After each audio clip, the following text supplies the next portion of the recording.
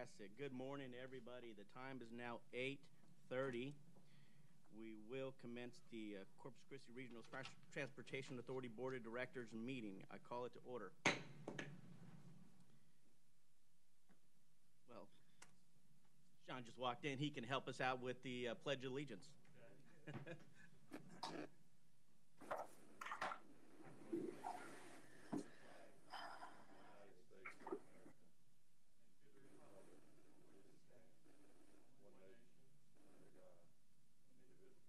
Indivisible, with liberty and justice for all. Do they still teach that in school? Yes. Right, fantastic. Item 2 is roll call. Secretary, I'm going to have Dina take care of that. Yes, sir. Thank you, Chairman. Thank you, sir. Present.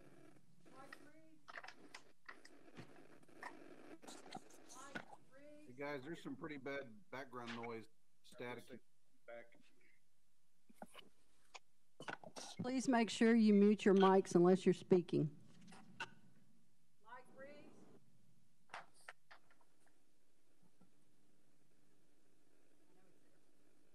Dan Leindecker. Can y'all hear me? No. Here. Yeah. Hello? Test. Test. Can you hear me?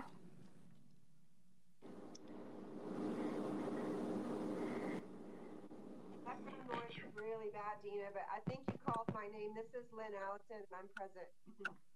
Thank you, Lynn. I know I've seen Mike Reeves, I've seen Dan Leindecker. Ann Bowman. Present. Thank you, Ann. Patricia Dominguez. Ana Jimenez. Present. Glenn Martin. I know this. We've seen pictures of him up there. Eloy Salazar. Here. Philip Skabarsik.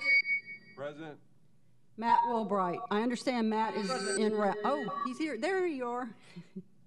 Mr. Chairman, we have a quorum. Thank you. Yeah, we are hearing some feedback here as well. David's working on it. Okay. Well, if you have an issue hearing us, please let us know.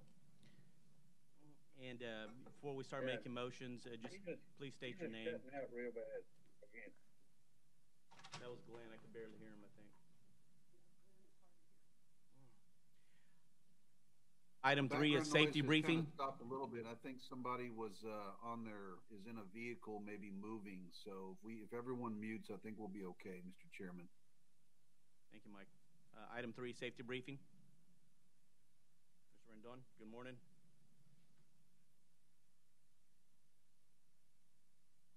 Good morning, everyone. Mike Rendon doing the safety briefing. If there's an emergency, Board of Directors will exit through the back door in the kitchen. There's 2 other exits here in this Board of Directors also. Directors will report to the clock tower adjacent to our transfer station. Dina will account for all of you, and I'll make sure everybody exits this room properly. During the emergency, please do not utilize the elevator and do not return unless the all clear has been given. And if we have to shelter in place, we will shelter in the west side stairwell. Thank you. Thank you, sir. Item 4, receipt of conflict of interest affidavits. I have not seen any. Have any been given to you, Dina? No, sir, I have not received any. Okay, thank you. Item 5, opportunity for public comment. There's a 3-minute limit, no discussion. Is anybody signed up for public comment? No one has signed up in person or online. I will currently open it up to the public right now, if anyone is interested in speaking. Hearing none, moving forward. Item 6, Safety and Security Award recognitions. A, CCPD Officer of the Year. Gilbert Casas. Good morning, all, again.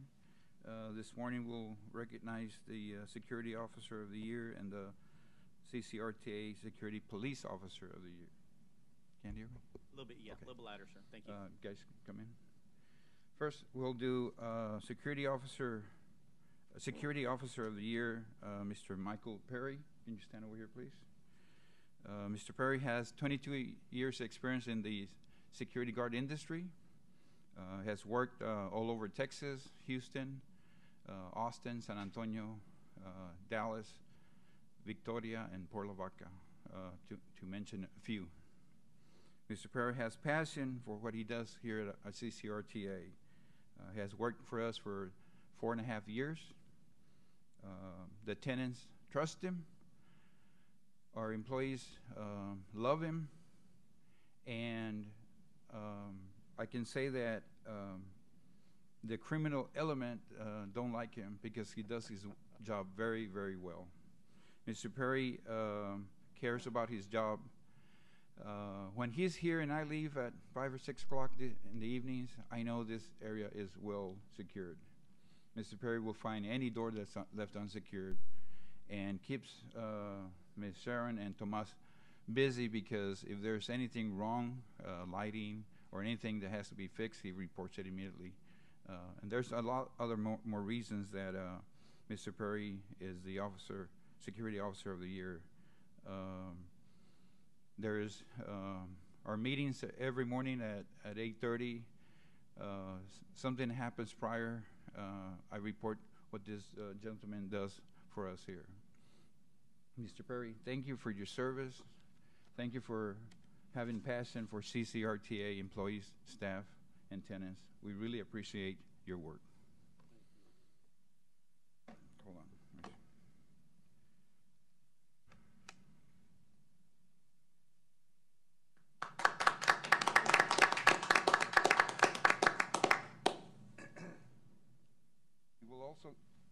He will also get a $50 gift card for his great performance. You want to say something? I'd like to thank each and every one of y'all for taking the time to present this award to me. I will continue to do an outstanding job for RTA. And Mr. Rendon and I, like he said, we work closely together. I tried my best to protect everyone here from all harm, and report everything that is wrong with this building, as he said. And I thank y'all, each and every one of y'all very much for taking this time to do so, to listen to me. I appreciate you all. Thank you. If I can add just a few comments also on this. When he's on duty, he has a lot of experience that he demonstrates and shows to the younger employees in his company. So not only is he a good officer, he's a great teacher, and when I see him here on duty, in my heart I know we're in good hands. So thank you, sir.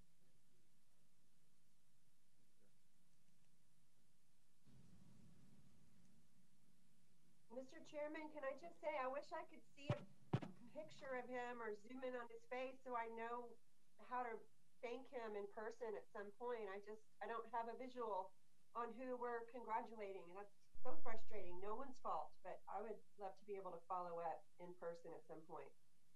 Thank you for your comments. We will have a photo of him on the Friday notes. So They'll circulate a photo. Thank you. Director Lynn, here. Thank you for your comments. Is he still present, or is he leaving? And for the Police Officer of the Year goes to Mr. Gilbert Casas. He's a 10-year U.S. Navy veteran, has worked in law enforcement for 19 years, 4.5 in Robstown, where he started his police career, and 2.5 with the Precinct 5 constable, also in Robstown. So in the last 12 years, he has been a senior officer with CCPD. Officer Casas worked for us on the Rover for the last 3 years. He's an excellent communicator with our customers, our bus operators, and an excellent, and I mean excellent, report writer. I get really good details of when Mr. Casas is out there and communicates or visit with our customers. He gets detail of, you know, who they are, names, where they're going, you know, if they need anything in law enforcement. So he's very approachable. Also, he treats the homeless population with compassion and respect. He gets a lot of good information from them, becomes good friends with them, but also tells them if they're not utilizing the service to move along. Overall, a great police officer, and we are lucky to have Mr. Casas working for us on the Rover. You know, even business owners in our area, especially on the Port and Horn area, he goes in and visits with them and communicates with them what's going on, gives them their business card. Hey, I'm here in the area. If you need anything, call me. Also, that's the type of police officers that we want to represent CCRTA. And again, for the Officer of the Year, Mr. Gilbert Casas.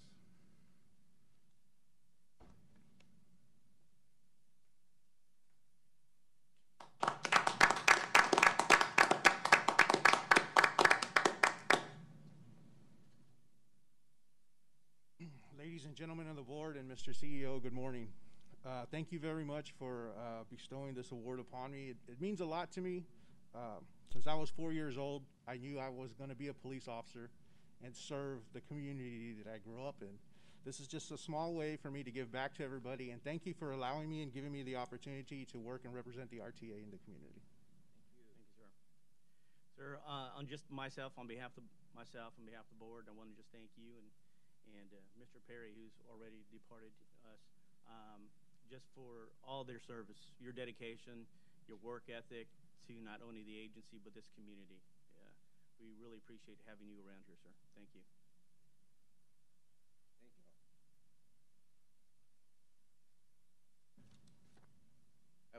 It just so happened that I was part of the APTA board directors meeting yesterday, virtual meeting, and the topic was policing in and around transit authorities throughout the nation, and the importance of having competent, personnel on hand that can work within the community.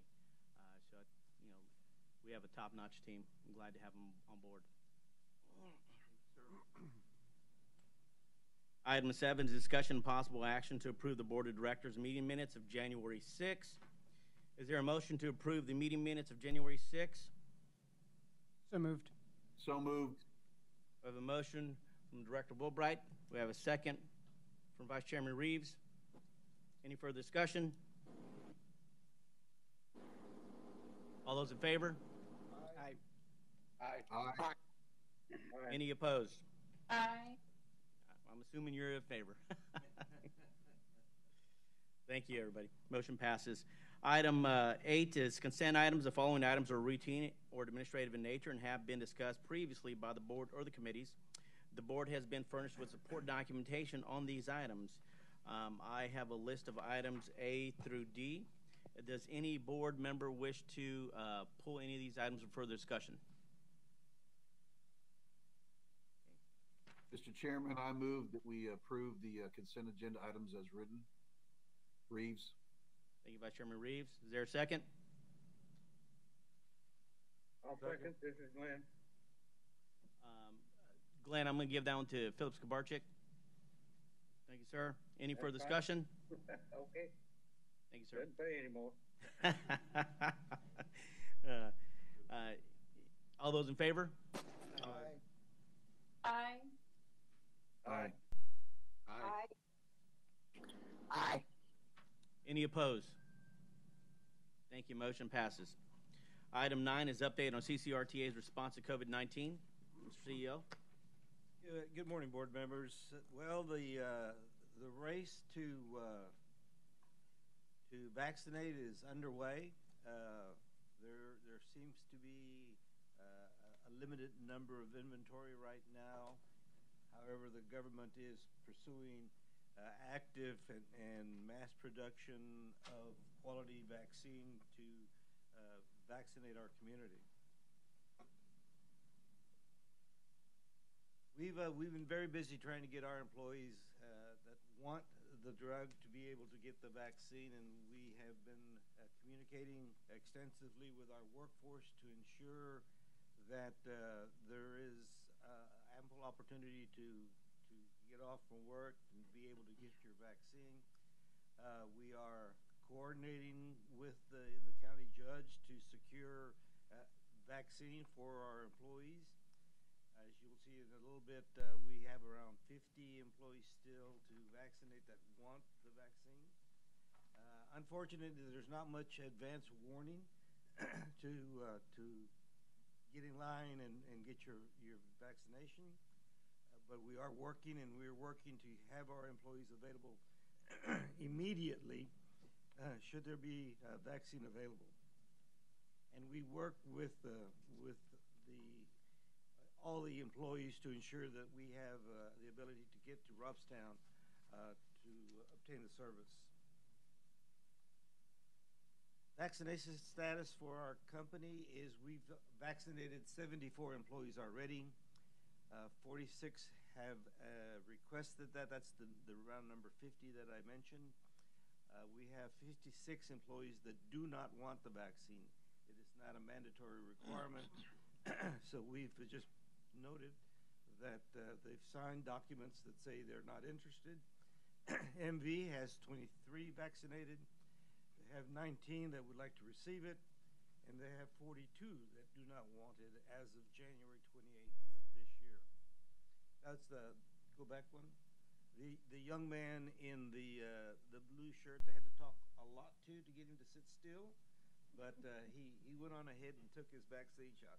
So, all right. We work with the community leaders to attempt to secure more vaccine. We've worked with SPON, we've worked with Nueces County, we've been in contact with the city and others. We want to ensure that the shots are provided and that the second shots are also available. We communicate and educate the employees about the vaccine so that they have all the discussion matters in front of them and they're cognizant of what's happening in the vaccination front. We continue to provide our safe and secure environment for our employees and customers. Free masks are provided to all our riders. There are dispensers in every bus the RTA has. We continue our deep cleaning of buses, equipment, and facilities. We have extra security officers on site. We keep our employees aware of all the prevention efforts for COVID-19. And we monitor our employees' health and welfare to ensure that they are able to adequately analyze any symptoms they may have. And we provide all the PPE and equipment and do all the things that the protocols that have been suggested, mask, hygiene, and social distancing. As of today, we've received 2 portions of federal funding that I'm very proud to be one of those entities that receive funds. Last year, we received a little over $16 million. This year, we've received $6.8 million, which goes to the operating accounts. The intent of this $6.8 million is to keep people working, and that helps us to do our job and to be able to help our subordinate vendors that provide us the services that we need. Unfortunately, ridership is still low. It's averaging around 6,500, and to refresh your memory, it used to be 15, 16, 17,000. So we're at less than half right now. There has been some increase because of the university coming back online, although it's not to the full extent that it is, and some improved activity like wonderful days like we've had the last few days. Vaccinate and mitigate, that's the efforts that will continue. We will continue to do everything we can to provide a health and safety and welfare for the community. We even take former Longhorns and allow them to get the vaccine as well. It took us a longer time to get this young man to stay still. But all is going forward well. We ask that the board continue to support us, and that given the opportunity, we will notify the medias of any special efforts that we're doing.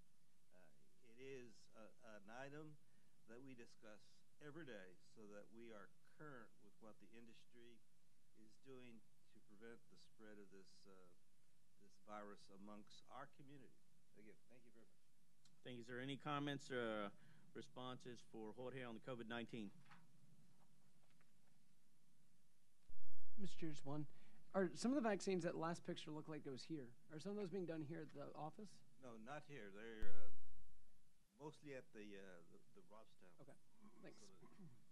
We Spawn started us off, thank God, and now we have it going, and we're part of the Nueces consideration. Good job. Mr. Chair, I have a comment. Director Jimenez, is that you? Yes, it is. I'd just like to compliment Jorge and staff for such a wonderful job on their efforts to keep everybody, customers and staff, safe. Your impacts are noted, and I appreciate that safety is a priority. Thank you. Thank you. Item 10, update on 2021 system changes. Mr. Robinson, how you doing, sir? Oh, good morning, Mr. Chairman. Morning, members of the board. Doing great this morning. Doing real good. Hope you're all doing good too. We've got the Super Bowl coming up on Sunday, so that's a good thing, right? So. No Super Bowl party, sir. That's right. Well, parties for one is okay. Yeah. Maybe next Super Bowl. Okay. Okay, today we're going to talk about an update on the 2021 system changes. My name is Gordon Robinson, I'm the Director of Planning. The board priority for this item is public image and transparency. In terms of our current makeup of the system, we have a pilot autonomous e-shuttle, the Surge, which you all are well aware of at the Texas A&M Corpus Christi campus. We have the pilot Flex 93 service that also serves the campus down in that area. Also provides flexible options for riders to get down to Flower Bluff to go grocery shopping, to medical appointments down there, and so forth. We have 10 commuter express routes, which are our fastest travel routes. For example, routes 50, 51, 53 serve CCAT and the Naval Air Station down here from our outer areas in Gregory and Robstown, Cal Allen. Other routes serve different parts of our service area into the station here. We also have some pilots that we tried over the last couple of years. 95 is something I'm going to talk about. We're going to start that up again this year to serve Port Aransas. We have 25 fixed routes, and that's our services that go up and down our local streets primarily, stopping at various stops to, get our folks to where they need to go. We have 2 rural on-demand services out there in the western Nueces County area. We have a demand response shuttle, which is a Flexibee in Port Aransas. With all that, we have 1,375 bus stops that help serve those different services. Beeline Paratransit, of course, is another major service for us to get folks to where they need to go. It's a qualification, of course, where you have to become eligible for the service. Van pool services, we have 12 vans right now. Remembering back before the pandemic, we were up to 25, so that's something we hope to get up to again one day. Gordon, how many flex routes do you have? Is it just that 93 there? Yes, sir. Okay. In terms of what we accomplished in 2020, autonomous shuttle, of course, is a big accomplishment for us and the riders. Also, we navigated multiple, and I mean multiple service adjustments during the COVID pandemic, and I know we're all well aware of what that means in terms of scaling our services to meet the ridership demand. We rerouted Route 37 to provide more travel options to Momentum Campus and Texas A&M University. We also operated the Route 66 service for the first time, which was a service designed to get folks in the Viking Islander program between the campuses, between Del Mar and Texas A&M Corpus Christi. We continued our pilot Route 93 Flex service, and we expanded the Route 95 service to actually serve the Southside station. So that's something we're going to look at again to create a broader workforce, bring more folks into Port Aransas. So if we can go out a little further here in our core service area, we'll get more folks that want to work out there. In 2019 versus 2020, you can see how we compared with ridership service hours and service miles. In 2020, with the pandemic, we were down about 43.1% overall. Service hours down as well as we ended services earlier, and then service miles goes in line with that. In terms of 2021 now, as compared to where we ended up in 2020, you can see that we're expecting an increase in passenger trips as more folks get vaccinated at this point in time, and more folks hire, and employment becomes back to more of a somewhat new normal status. We expect ridership to increase, and so we're looking at possibly up to about 35%. In terms of service hours, no increase there because in 2020 we did run almost a full set of service hours for about 2.5 months of the year. So what that tells you on the screen right now for service hours is that we're going to be continuing to end the services earlier, and that's why we're seeing a little bit of a dip there as compared to 2020. In terms of service miles, you can see increase there. We are still navigating multiple detours and construction projects, and that's part of that as well, how we're having to deviate outside of our route alignments. In terms of 2021 and some of the service plan highlights we're thinking of right now, Route 28 is something we did back on January 18th, where we extended it down Leopard over to Navigation, and that serves the Coastal Bend Food Bank, as we have a new stop in that area. Another thing that we're working on right now is new pilot flex services.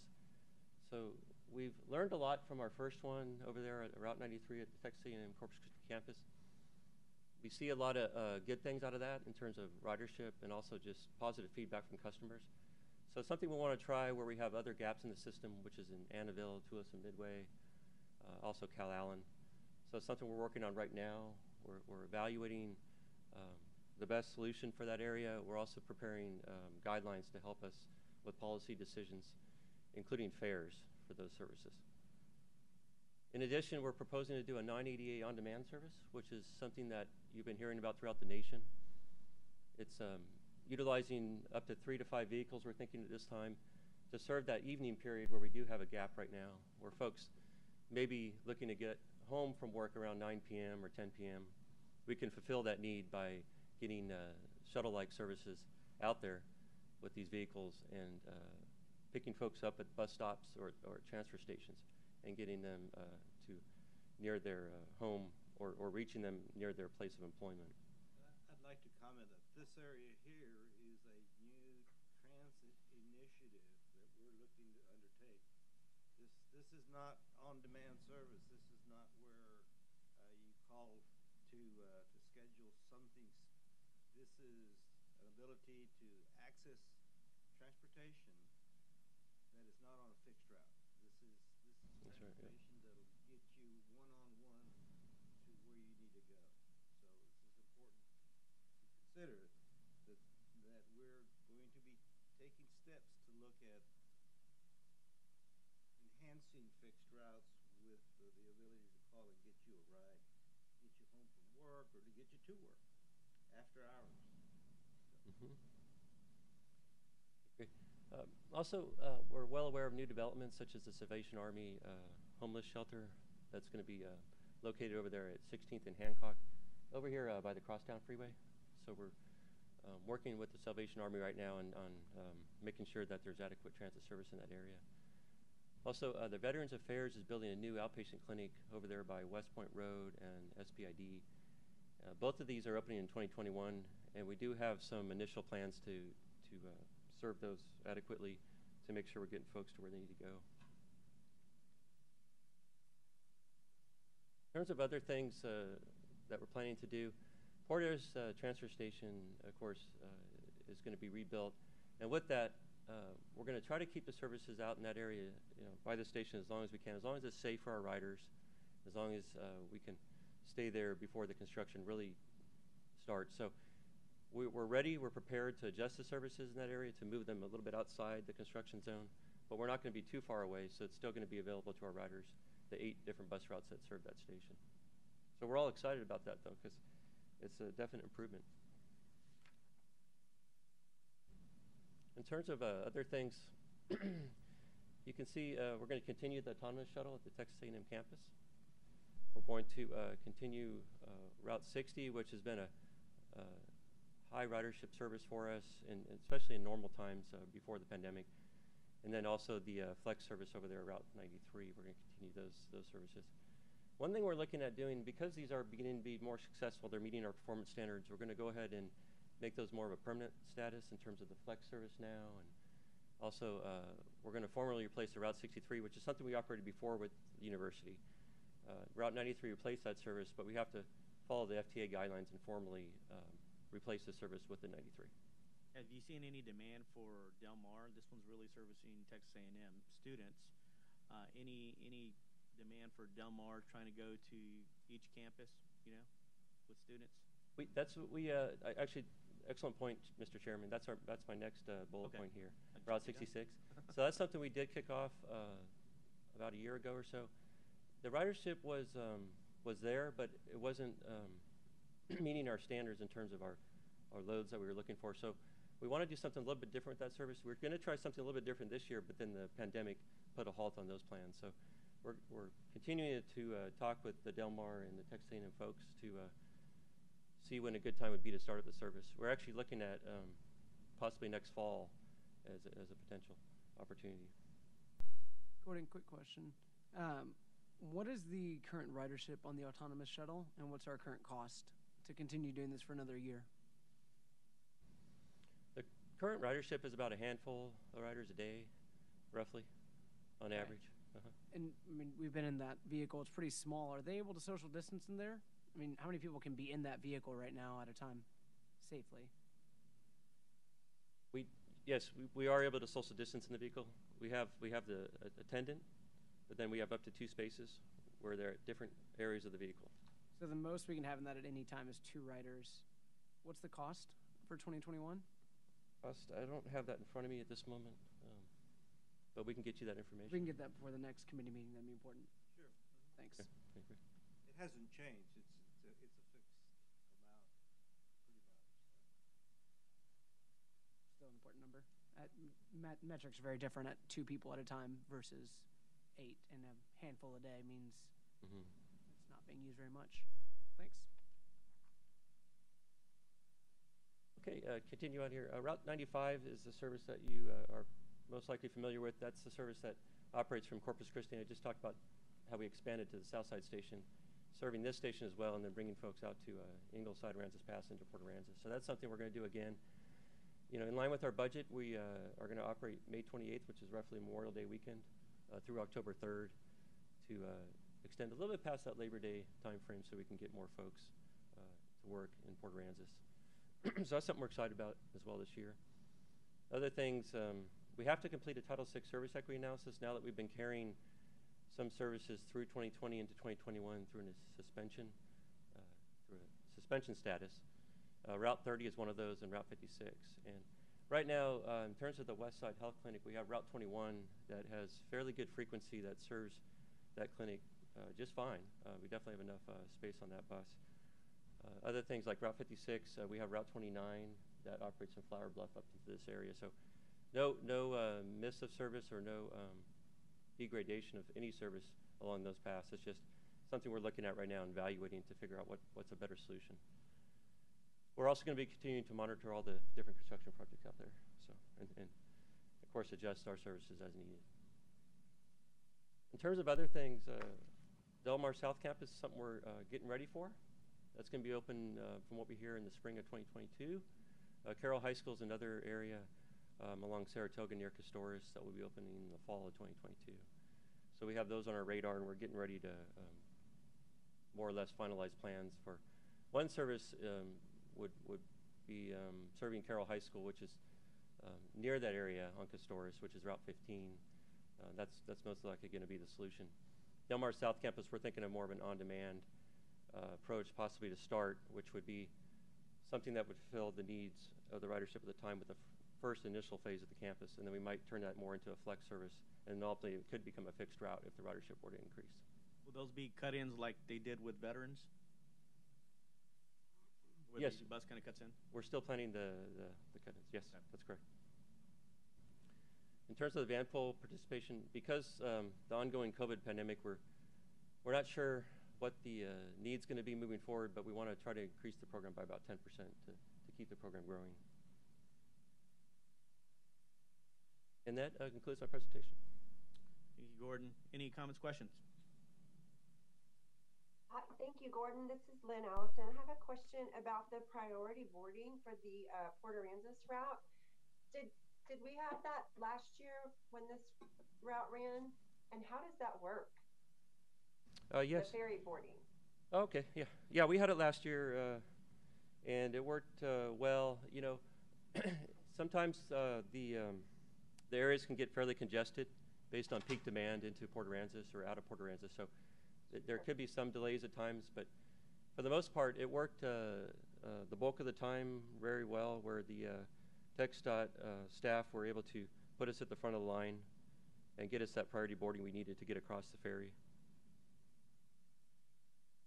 Yeah, I'm sure we've all sat in that line for an hour, and especially in the spring and summer. And just, I'm wondering, does TxDOT allow for use of the shoulder for the passenger vehicles to move up front, or I'm just wondering how they navigate that long line. Yeah, every year we revisit this with TxDOT and the operations folks over there. So we'll keep working with them and see if there's any other improvements we can garner from that. Mm-hmm. Good, thank you. Any further questions or comments for Gordon? Hearing none, moving on. Item 11, presentations. A, December 2020 financial report.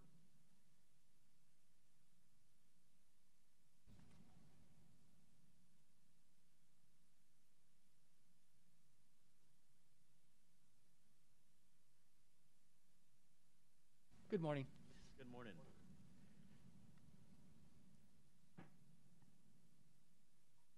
This aligns with our board priority of financial transparency.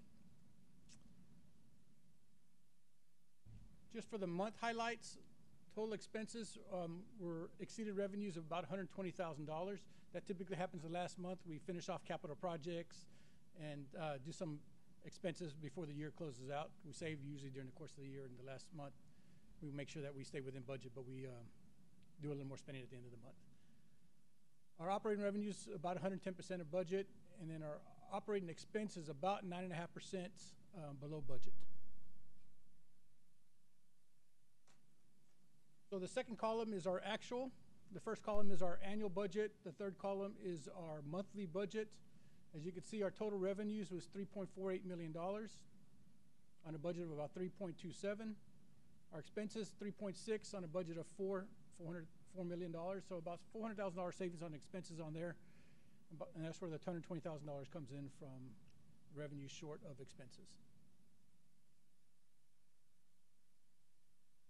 Sorry, Robert, quick question. Am I reading this correctly, that can you explain the difference between column 2 and column 3 again?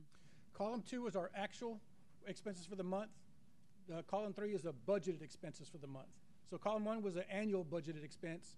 Column 3 is a So we were monthly budgeted a $725,000 shortfall. Yeah, yes, sir. And typically that's how the last month is, because more expenses come in the last month than their savings during the course of the year. Our revenues line items, as you can see, our passenger services came in about 57%, $87,000. Typically, we bring in about $153,000. Plus advertisement came in a little over budget at $14,700. Operating revenue, you see a big increase from there to $432,000 versus $51 budget, and that $420 of that comes in from our gas rebate that we get in from it. So from our CNG that we use, according to our miles that we run, we get a gas rebate for that, each miles that we drive. Usually it's around $500,000, almost $600,000, but we drive a little bit less miles this year because of the pandemic. Sales tax revenue, that's a projected number. We'll get that actual December number sometime next week, Thursday-ish. $2.4 million. A little bit of a grant assistance rebates that we get back, refunds, investment income. With our interest rates being low, it's only came in at $5,000. Our leases came in at budget, so our total operating comes in at $3 million. Our capital donations, monies that we get back, are 20% from back from the government, or 80% depending on the different project. Transfer in for our capitals, $146,000. total revenues at $3.48 million.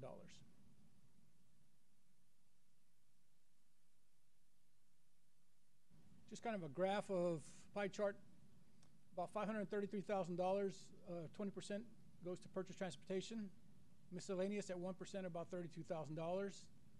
Other supplies, $188,000 to keep our buses on the road, and about $63,000 for COVID supplies for the month.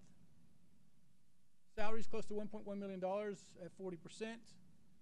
Benefits $364,000 at 14%. Services $339,000 at 13%. Utilities for the month $52,000 at 2%, and then insurance 1% at about $36,000.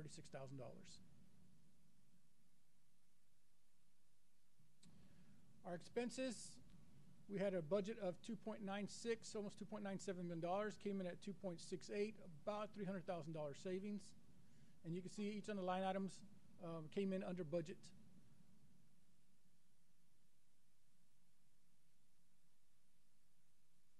So our year-to-date, this is the 12th month, so our year is complete.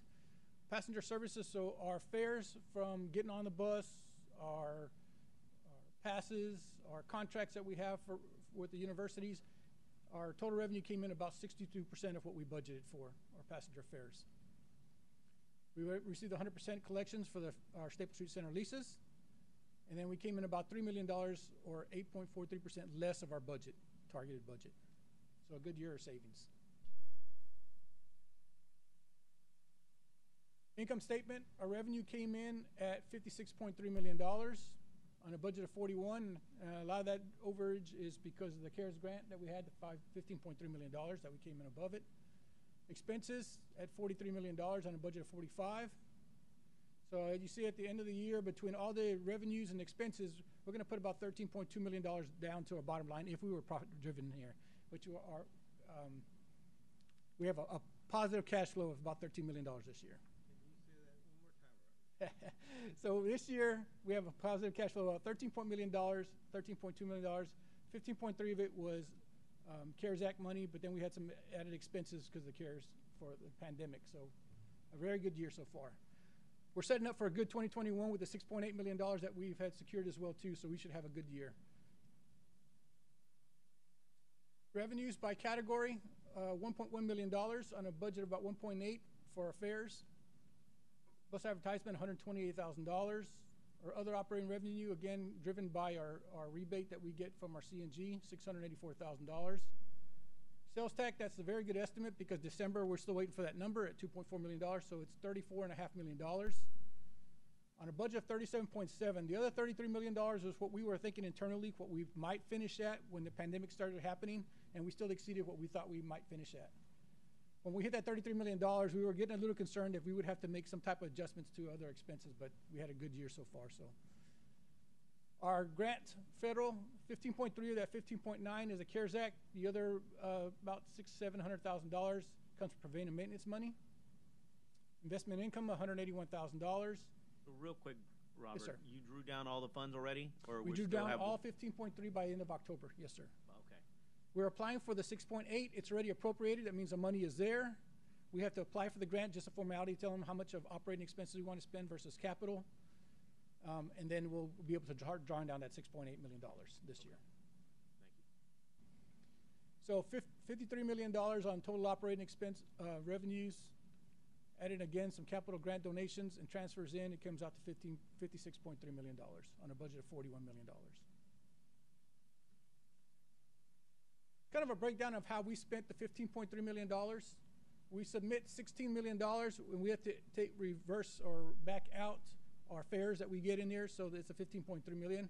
We spent 5.7, almost 5.8 on salaries, close to $3 million on benefits, services $1 million, materials and supplies, masks, everything that we use, sanitizers and all, about $1.4 million. Utilities, about $120,000. Insurance, almost $64,000. And purchase transportation, or beeline, about $4.7 million. And we'll give you a similar one once we start drawing down the $6.8 million, how we spend that. Just year to date, where'd the money go? Purchase transportation, $6.6 million at 20%. Miscellaneous at 1% at 403,000. Other breaks out with $2.3 million to keep our buses on the streets, and then $1.3 million on COVID supplies. Salaries and benefits, about $12.5 million for salaries, about $5.1 million in benefits. Services, about $3.5 million at 11%. Utilities, $628,000 at 2%. And insurance, a little less than $400,000 at 1%. Our expenses, our actual expenses year to date is $32.6 million on a budget of $35.6. The only overages that is because of the COVID-related expenses, and there else we would have met our expenses for the year. Just a sales tax, how it comes down, a trend for the last 13 months. Now we have November's actual numbers because again we won't get December's till next week in there. So November of 2019 we received $2,583,000, almost $584,000. This last November we received $2.6 million, so about $32,000 more than last year. Budget-wise, we budgeted 3.7 and received 2.6, so about almost $1.1 million less than what we budgeted. And that's because.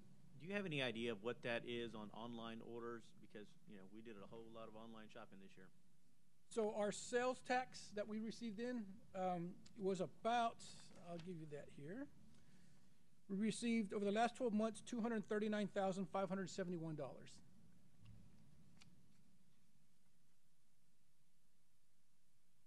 Was that from online? That was the online portion? Yes, ma'am. And that was a change of the law that they had in October of last. More than that.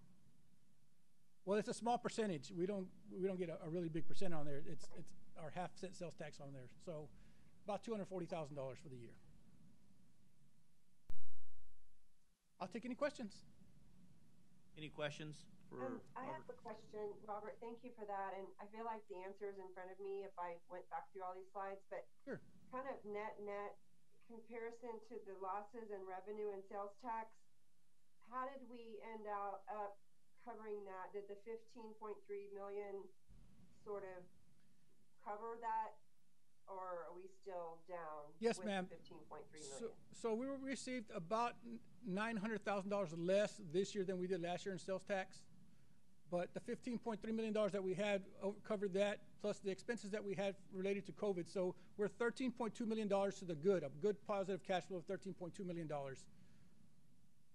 this year. And that also includes the lost revenue and fares and everything. Lost revenue and fares, sales tax, yes, ma'am. That's really significant. Yes, ma'am. Thank you. You're welcome. And in fact, in the upcoming months here, probably maybe next month, if not the month after that, I'll come do a budget amendment once with the $6.8 million, where we know what we're going to do with it. Because obviously that's going to be more revenue than what we anticipated coming in there. So we'll have to do a budget amendment at that point in time, showing that 6.8. Robert, I've got a question. Yes, sir. It may be an apples and oranges question, but sure. With that being the case, unrelated to that item, but a retirement, some kind of additional contribution to our retirement plan, is that something we can do? I mean,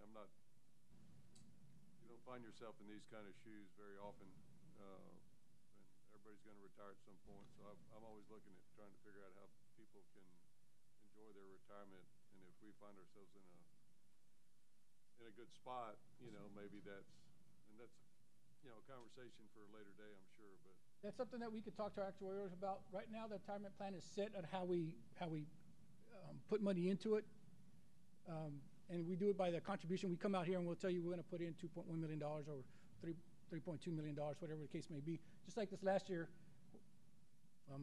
my years are going to be convoluted here, but we put in $2.5 million to get us to that 95% because we were having a bad year on the stock market about 18 months ago or so. So we can, at some point in time, put more money than we anticipate in there. Now, I've had this conversation here.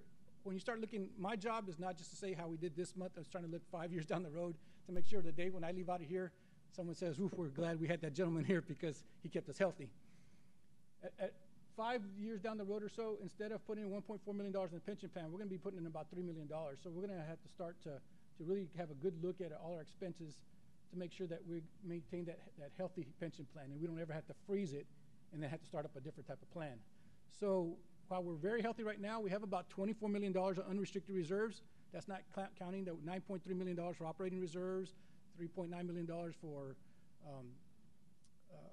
capital reserve, and then a benefit reserve of about $700,000 or more in there. So we have about $13 million for reserves that we impose on ourselves, and then a $24 million on there. So right now we're really pretty healthy, and we're setting ourselves up for a very good 2021 with the $6.8 million. So we can always talk about a contribution, which would have to be like a one-time, like you're saying here, as opposed to amending the plan that is from this day forth, and talk about long-term projections when we start looking at a 5-year financial plan to see, can we afford it and have it be sustainable for future expenses as well. Well, one thing that comes to mind when you, and I thought it was wonderful that we did the $2 an hour deal, but, yes, sir. But then when you take that $2 away, I mean, it sure would be nice to, you know. The kind of a that's good a tough thing to take away once you get it. And it was wonderful that we were able to do it, but. The kind of a good thing it is we didn't take it away in like June where you would have seen it out of your check. It kind of almost evens out by the time you get your raise at the end of the year and take away that $2. It's almost a wash on a lot of cases in there. So some people didn't see much of a difference in there, but of course you didn't see the increase from your raise on there because it canceled out from the $2 that we lost. Now the $6.8 million, that's something, conversations we're going to have internally. If somebody wants to do something for the employee during the course of the year, like i.e. $2, then that's something that we could talk about as well, in lieu of putting in money for a pension. But that's always a good thought when you have a good year, if you want to do something otherwise. Sounds like an item we could probably discuss at the retreat. It would be an easier thing for a 401k plan that you just put X amount of dollars in versus a pension plan that's set up the way you put money in. But yes, sir. We can have a conversation about that. Yeah, I know it's a departure from the agenda item, so, but anyway, good report, just a thought. That's just off the top of my head. There are some things that we can talk about, obviously. But I would like to echo what Chairman Martinez just said and add this as a line item to discuss at our retreat. I mean, I think there's a lot of great ideas that can percolate when we're all sort of together, however that works. But thank you. I also concur. I think that we don't know when, I mean, we can project, but we don't know when the funding, additional support from the government is going to expire. And when it does, if it's all of a sudden because of whatever catastrophe we may come in the future or whatever changes in the way that they fund us, yes, sir. That we probably should be looking at other ways to try to just to have all this extra money and not have some type of plan for it. So I totally agree with the chairman that we should discuss this and add it as an agenda item or consideration for our retreat, as others have noted. Any further questions for Robert? Thank you, Robert. Sure. Continue to stay there. Procurement update. Sir. Robert Saldana, Managing Director, Administration. This lines up with our public image and transparency. Right now we have one solicitation out. We're talking about December again. We don't have usually too many out during the course of the end of the year. Maintenance uniforms, it's a 2-year agreement, about $60,000 for the 2 years. That should come to March committee and April board. We have life and accidental dismemberment benefits. We're looking to exercise the first of 2 final option years, about $90,000. We have occupational medical, which is our doctor center, kind of supplementing your insurance that we have. You go to doctor center for mild cases, about $96,000 exercised in the first of 2 option years. Bus brake system, exercising the second and final option year, about $280,000.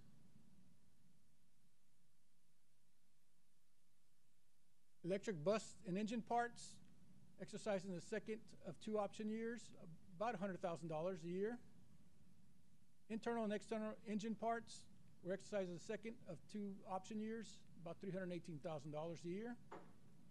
Bus engine supplies, 1 year with a 1-year option, about $766,000 for the year. Under the signature authority of the CEO, so all these will be $50,000 or less. We have 2 labor laws, Woodbrook and Walter, about $40,000 a year. And then Porter, Rogers, and Dahlman, about $40,000 a year as well. Heavy duty vehicle filters, about $43,000 a year. And towing services, a 3-year agreement, about $26,000 for the 3 years. More under the CEO's signature authority. IT-wise, server support, about $19,000 a year. AT&T Fleet Complete, so in order to, our buses could talk to each other via kind of an internet, about $20,000 a year. Janitorial services, about $30,000 a year as well. Typically, we only have one on here, the Marina Space, because that is a true month-to-month, but we do have 2 annual contracts we have, and that's part of Gordon's presentation earlier that he had, that how we take care of some of the rural areas. Real, we spend about $34,000 a year, and in Paisano, we spend about almost $14,000 a year for that. And those are more annual contracts, but I want to throw them out there once in a while just to let you know that they're still out there. I'll field any questions. Any questions, comments on procurement? Thank you, Robert. Item C, December 2020 Safety and Security Report.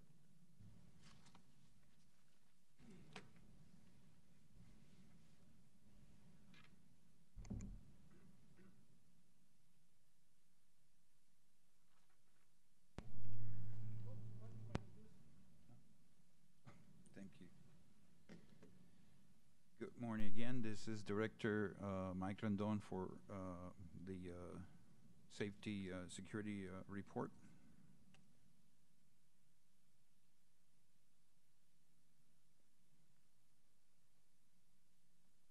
And this is an important priority in facilities under safety and security. So the monthly December collision rate was at 1.52. For December, we had 3 collisions, all determined to be preventable. We ended up the year on a low note. Before I go any further, I want to acknowledge Mr. Bob Lott. He's the security owner of the CEPOPs, and every so often he visits the area and making sure our security guards are doing good for us.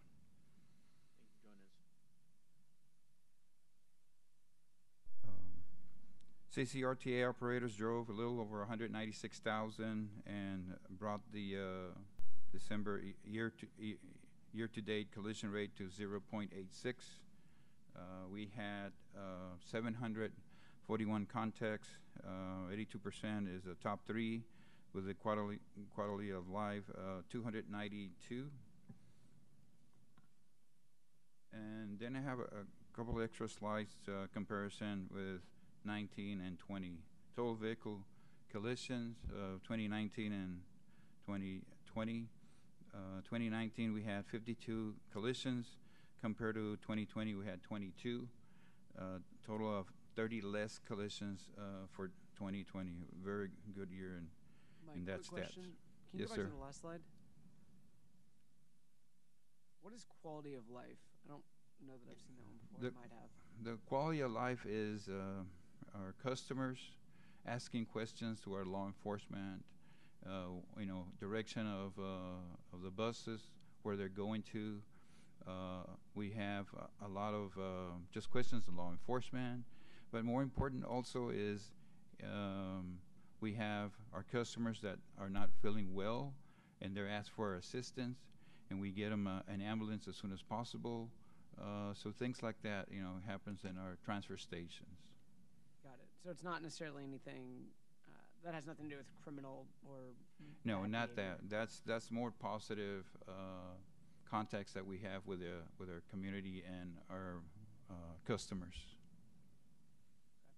Okay. One more question from me, Mike. Does this really focus in on the transfer stations or also on the bunches with our rover running around? It's mostly, I would say about 80%, 90%, 85% on transfer stations, which is our station outside here, Port Ayers, Robstown, and Southside.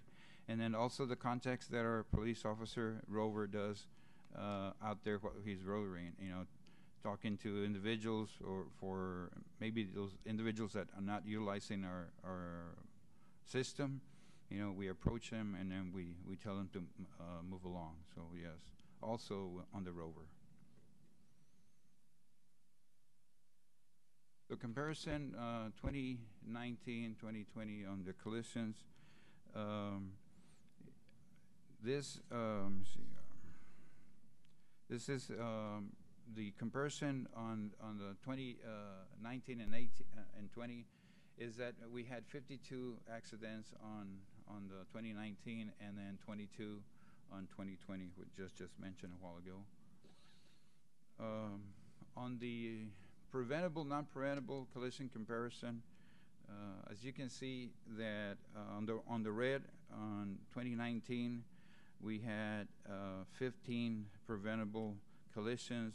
In 2020, we had 8. So it's about a 50% reduction compared to 19 and 20. And then on the non-preventable, we had on 2019 we had 37 collisions, and then on 2020 we had 14. So about 60% reduction. Are we attributing that to just people on the road less for 2020?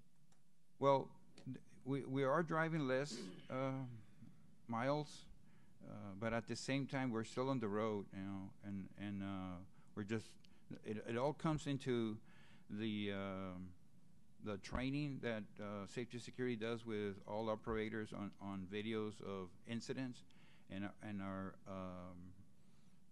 supervisors that are out on the platforms. And I think I mentioned this before.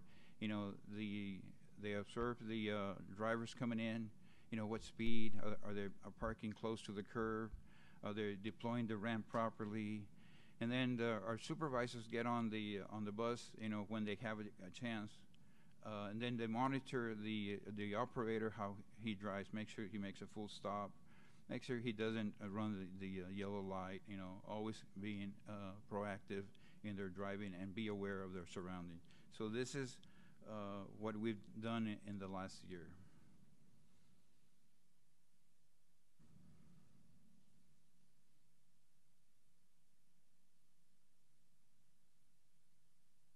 Okay, so comparison of 2019 and 2020.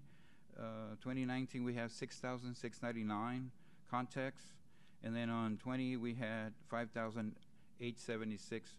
Difference about 823. So there is, of course, less people at the transfer station due to lower ridership. And then our last part is the security updates. I'll come back to the security Street Center. Want to do number 2, which is the Robson Police Department K-9 unit. We're back on schedule. We had stopped for about 4 or 5 months due to the COVID. We're back in schedule. Last week they boarded 13 buses at all stations combined, and they did, of course, the health and welfare inspection. We always get good compliments from our customers that they feel safe, that they see not only the police officer, but the K-9 unit. Also, our Rover continues to do well. Our areas are concerned right now is the airline and Williams area, Staples and Williams, and the HCB on Port bus stop. They seem to migrate to the south side, and it's been a task for us in that area. It's been a task. You know, we're working with CCPD crime unit to help us move these individuals away from our bus stops, because some of the business owners do have concerns. Bus stops don't create homeless population. They just happen to hang around there. So going back to the Staples Street Center, right now, Monday through Thursday, we have about 70 individuals that go through our checkpoint, and about 100 over the weekend, and that's due to the weekend travel on Greyhound. You might have heard this on the news. Last Thursday, January 28th, approximately 10:30 p.m., there was an incident that happened at catty corner to our building at the Stripes. There was an argument.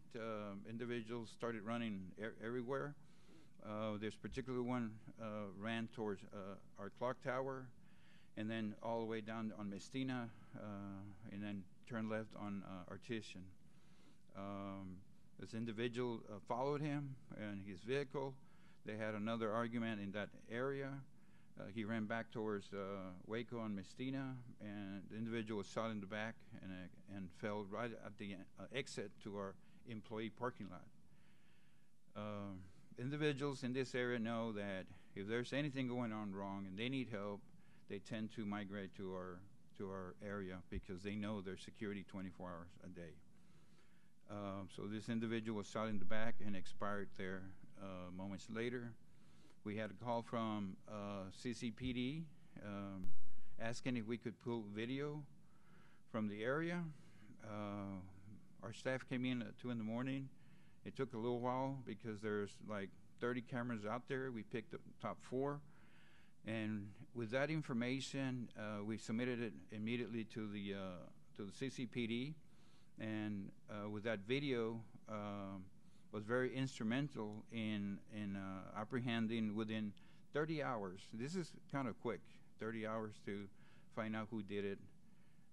They apprehended 41-year-old Robert Moore for the murder of Mr. Sherman Greathouse, 31-year-old. Talked to the family that were out there. It was a sad situation. But this is just a perfect example of having good relationship with our police department here and working together. And we feel with the leadership of our CEO, kept him up to date on what was going on. And so it feels good that things like this happen and we're part of a successful investigation with the Corpus Christi Police Department. Questions? Questions, comments from Mike on security? Thank you. Sure. Item D, December 2020 operations report.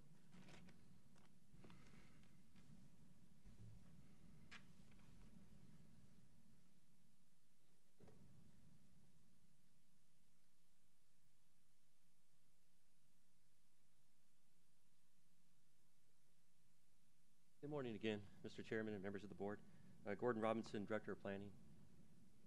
Today's item is the December 2020 operations report. The board priority for this item is public image and transparency. In terms of the highlights for the month, we boarded just over 195,000 passengers. Service hours decreased by about 22% over last December in 2019, and revenue miles decreased about 26%. In terms of where we are and where we've been in the past, you can see that in December, just over 195,000 has been basically what we've been seeing over the last several months, and of course lower than previous years. In terms of ridership by mode, you can see for the month of December we finished about 51% down overall, fixed route about the same, and then Beeline a little bit less in terms of a percent down. Year to date, finished 43.1% down, as I mentioned in the previous presentation, and fixed route 43.5%, and so forth. So it's continuing on here. On-time performance, no issues there for December, 90%. So 4-month average at 93.1. In terms of impacts to our current services out there in the month of December, we had about 9 that were impacted by detours. At this time, though, since it is early February, we do have 12 now that are impacted by detours out there. There's a Beeline. You can see that 1.53 is the passengers per hour. We're waiving the standard for that item because of social distancing methods. Customer assistance forms, we were at 8 for December as compared to the prior year at 7. Miles between road calls with the large buses, 10,210, so it's definitely above our standard, so no issues there. And I can answer any questions at this time. Questions for Gordon? Mr. Gordon, that was a very quick presentation, yet effective and impressive, but could you kind of go back to the cabs, please? Yes, sir. So what I'm seeing here is we've had a trend of lower cabs than normal, probably because of the obvious focus on other things in the environment. But out of all those cabs, Were any of them positives by chance? Oh, yes, yes. Over the last several months, we've received commendations. That's correct, sir. Excellent. Just wanted to give you guys some kudos for that. So congratulations. I like seeing that. Considering all. Appreciate you and the team. Thank you, sir. Any other comments, questions? Mr. Chairman, this is Ann Bellman. Well, hello, Ann. I would like to ask Gordon if we are still trying to offer one person per ride when the availability is there on the B buses. Yes, yes, that's still the approach at this time. Again, just to honor the social distancing. Mm-hmm. Right, right. Well, I do appreciate that. Thank you very much. Thank you. Any other comments, questions? Thank you, Gordon. Item 12 is CEO's report. Yes, board members, just reminders that on Friday, February 5th at 10 o'clock in the morning, CCISD Rose Park Memorial Dedication will occur at the new bus stop at Cunningham and South Park. Just right to remind the board to hopefully put it on your calendar if you could. Love to see you there. And then we've come to a date of Friday, March 26th at the Solomon Ortiz Center for the next upcoming board retreat. So hope that works.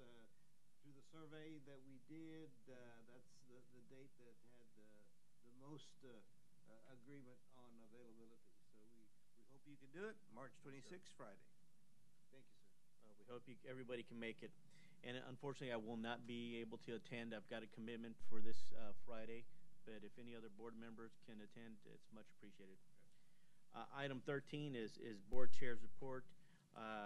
Again, I'll share this with our board members for any comments, but please make them quick as we've got the closed session item to take care of. Vice Chairman Reeves, any comments, sir? None at this time. Thank you, Mr. Chairman. Thank you, sir. Secretary Leindecker, any comments, sir? Oh, Mr. Chairman, not right now. Thank you. Thank you. Director Allison, any comments? No, thank you. Thanks to the staff for all the great reports. Thank you. Director Bowman, any comments? No, but I want to offer a great big thank you to everyone. Thank you, Ann. Director Jimenez, any comments? No comments from me at this time. Thank you. Thank you. Director Martin, any comments, sir? No, I'm good, Eddie. Thank you. Sir. Director Salazar, any comments, sir? No, not at this time. Thank you. Director Skabarczyk, any comments, sir? Great performance and a tough year, guys. Good job. Director Wilbright, any comments, sir? Nope, I'm good. I would just echo, great year. You guys did a fantastic job. I was very impressed by the ending numbers. Glad to be in the black. So great job overall by staff. I want to thank you all for your job diligence this year. Okay, we will be, item 14 will be discussion in closed session and possible action under section 551.074 of the Texas Open Meetings Act. The Board of Directors will go into closed session in order to discuss this agenda item, discussion concerning the CEO's evaluation and employment agreement. Do I need to state the time at this time? No, we'll do that. Okay. For board members that are virtual, I believe you have a separate link that has been sent to you. Please commence to log into the separate link for the closed session item. Yes, sir. We'll take a 5-minute recess, as well. Take care of